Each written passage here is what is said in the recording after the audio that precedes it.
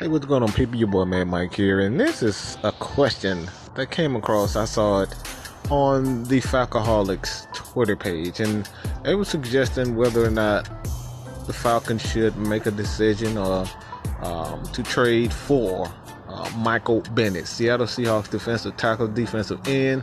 I know he's a pretty good player, but there is a little bit of controversy that comes along with him, and I don't know how I feel about this. The guy is definitely a great player, a good player, someone that you could definitely see playing alongside of Grady Jarrett.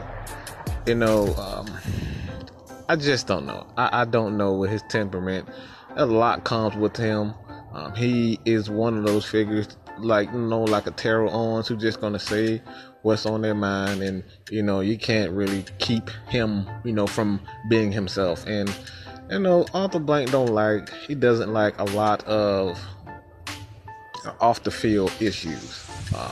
Granted that Michael Bennett, he had the issue in Las Vegas where the cops slammed him down. I'm not exactly sure what came of that, but Michael Bennett is a guy that definitely comes with issues. So would you trade for him if you're a Falcons fan? Would you trade for him? What would you give up for him? A second round, third round?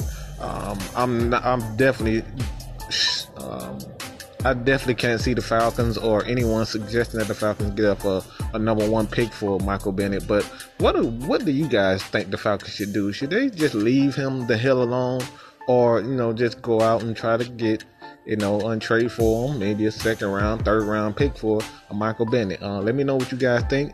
Leave your comments below. Your boy, man, Mike is out.